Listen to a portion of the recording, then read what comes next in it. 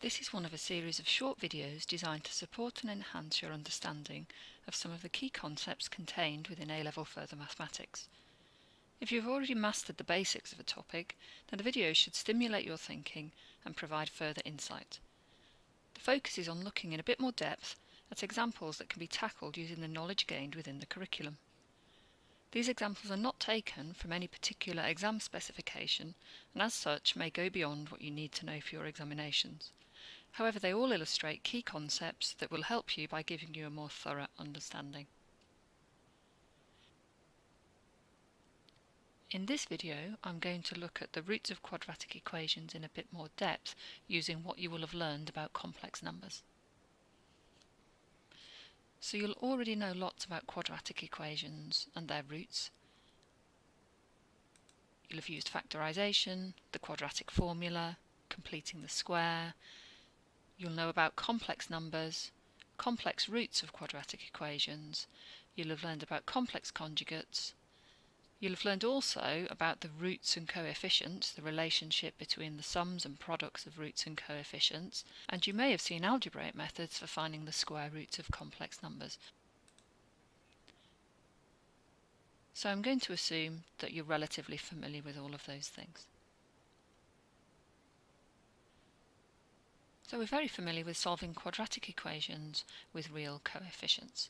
So if we have something in the form of ax squared plus bx plus c is equal to 0, a, b and c are the coefficients, and in this example a is 1, b is 2 and c is 2, and we'd solve this using either the quadratic formula or completing the square. But what I'd like to do in this video is look at a quadratic equation where one of the coefficients is a complex number.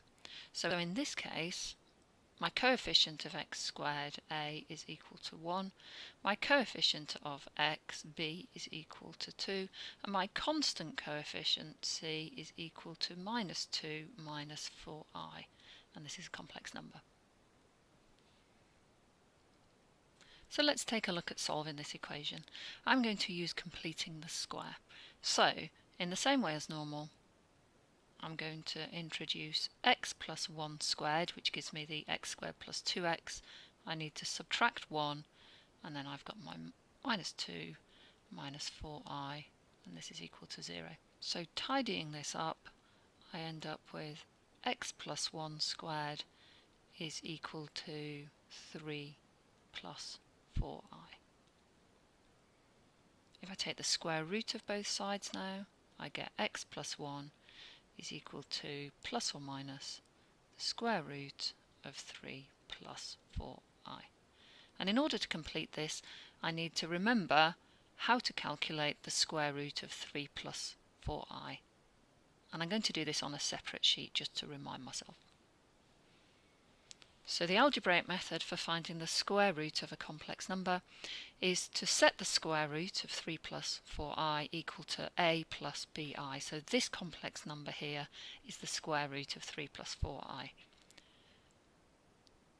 To solve this, I'm going to square both sides of the equation. So on this side, expanding out, I get a squared plus 2abi.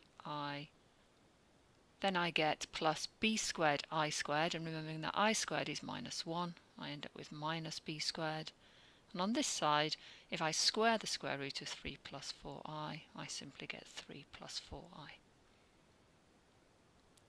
The left-hand side is equivalent to the right-hand side, and so we can compare real and complex coefficients and deduce that a squared minus b squared must be equal to 3 and 2ab must be equal to 4.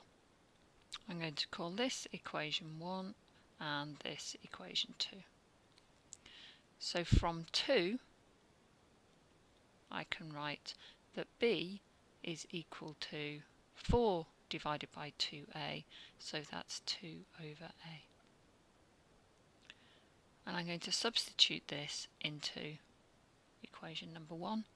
So that a squared minus, well, b squared is simply 4 over a squared is equal to 3, And from this, if I multiply the whole equation by a squared, I get that a to the 4 minus 4 is equal to 3a squared. And I'm just going to divide the page to give myself a bit more room there. So continuing now, if I write a to the power 4 minus 3a squared minus 4 is equal to 0, I can see that this will factorise with an a squared and an a squared, and a 4 and a 1. Minus 4 plus 1 is equal to 0, so that either a squared is equal to 4 or a squared is equal to minus 1. It was implicit in our original setup that a and b were real numbers, so I can ignore this solution here, and I know that a is equal to plus or minus 2. So when a is equal to 2, I can substitute back into b is equal to 2 over a, and I get that b is equal to 1. And when a is equal to negative 2, same thing again, I end up with b is equal to negative 1. So that my final conclusion is that the square root of 3 plus 4i is equal to, and there are two solutions, and I can write it as plus or minus 2 plus I. So I'd get 2 plus I, or minus 2 minus I, as my two solutions.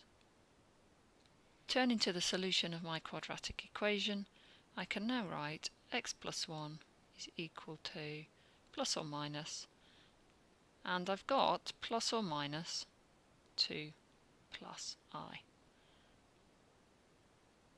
And from this I get x plus 1 is equal to plus or minus 2 plus I, because the adjacent plus or minus signs essentially boil down to just one plus or minus sign. Continuing, I end up with x is equal to, subtract 1 from both sides, I end up with minus 1 plus or minus 2 plus I. And if I write these roots out separately, I have either x is equal to minus 1 plus 2 is 1 plus I, or x is equal to minus 1 minus 2 gives me negative 3 and then a negative I. So I get two solutions. X is either equal to 1 plus I or minus 3 minus I. And what I think is really interesting about this is the fact that these are not complex conjugates. In quadratic equations with real coefficients, where a, b and c were all real, you'll be familiar with the fact that we always get complex roots in conjugate pairs. As soon as any of the coefficients are complex, we end up with roots that are no longer occurring in complex conjugate pairs, and I think that's really interesting. Of further interest is how this fits in with the roots and coefficients of polynomials and the properties that we know. Conventionally, the roots of a quadratic are called alpha and beta, and we know that the sum of those roots is equal to minus b over a, and the product of those roots is equal to c over a. So in this case, we have a is equal to 1, b is equal to 2, and c is equal to minus 2 minus 4i. So we can write alpha plus beta for our equation is equal to minus 2 over 1, which gives us minus 2, and alpha beta for our equation is equal to c over a, so minus 2 minus 4i, because a is 1. Quite like to look at the roots that I've actually found and try to verify these properties.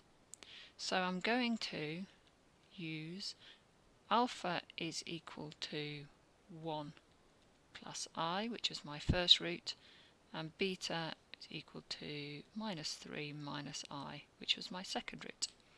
And just verify that if I sum those roots, alpha plus beta is 1 plus I minus 3 minus I, which in total gives me negative 2 because the i's cancel, and alpha times beta gives me 1 plus I multiplied by minus 3 minus I, and with a little bit more working I get minus 3 minus I minus 3I.